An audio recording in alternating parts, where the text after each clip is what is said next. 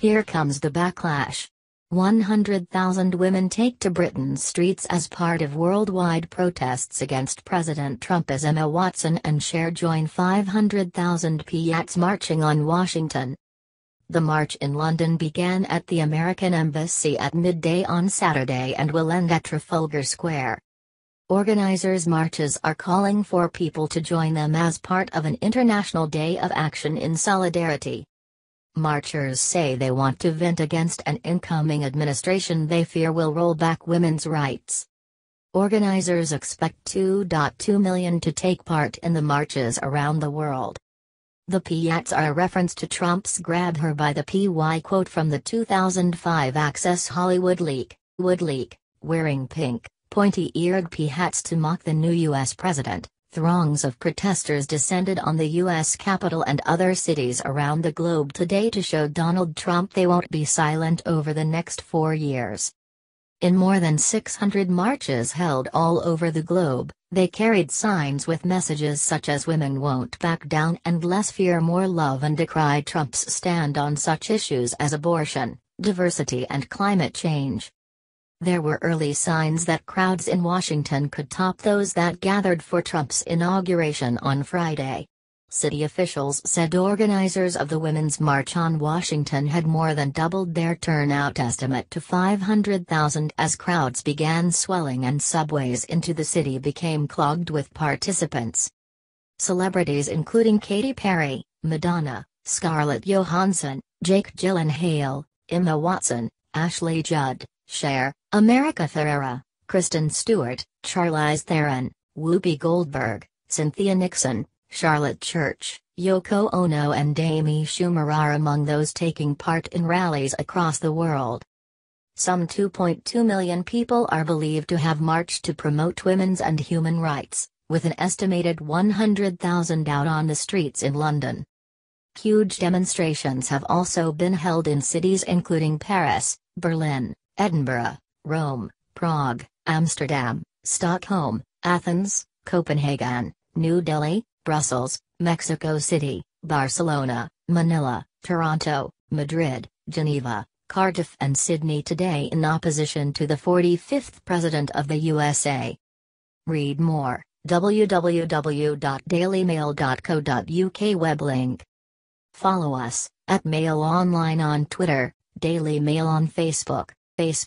Thousands of protesters packed Trafalgar Square to listen to speeches in London after taking part in the Women's March. Swathes of protesters are pictured making their way through the streets of London on Saturday. While the march organizers' mission and vision statement never mentions Trump, the unifying factor among those turning out appeared to be a loathing for the new U.S. president.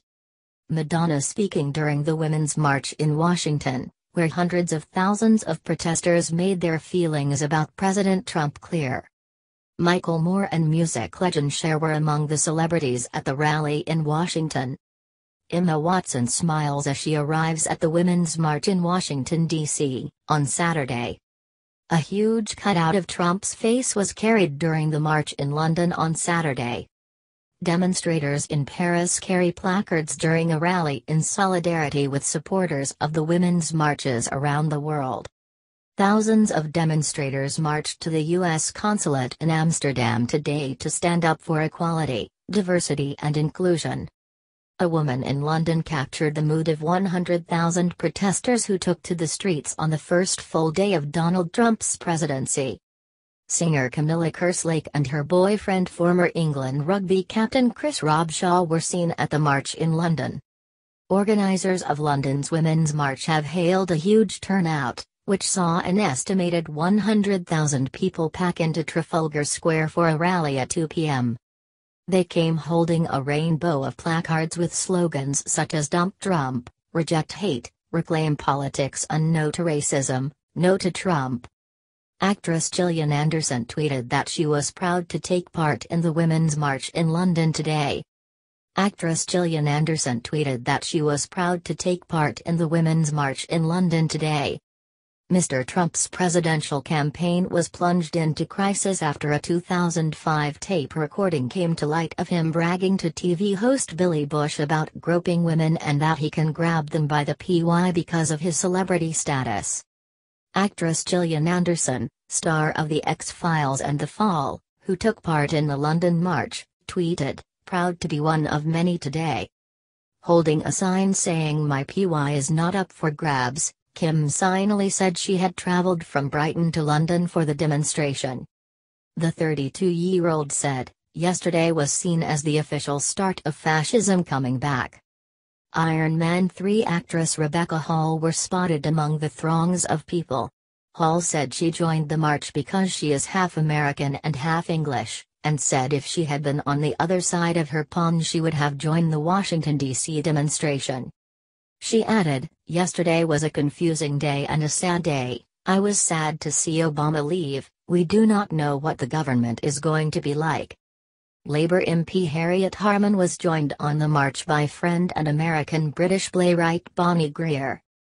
Referring to outgoing U.S. President Barack Obama, Ms. Harman said, "It's just a shame they have a two-term limit." The sign reads "Paris against Trump" as thousands of protesters gather underneath the Eiffel Tower in the French capital today.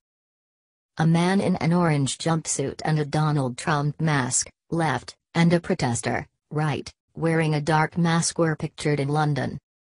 Ms. Greer warned that Mr. Trump's presidency was not a joke, adding, "This is for real and I think this march demonstrates that London understands that." Spectators lining the London route cheered as the protest made its way towards Trafalgar Square. She claimed human rights and human equality is getting pushed further and further down the list. 10-year-old Lily, an American youngster living in Britain, said, "I don't like him at all." She added that it's important for women and girls to have their rights.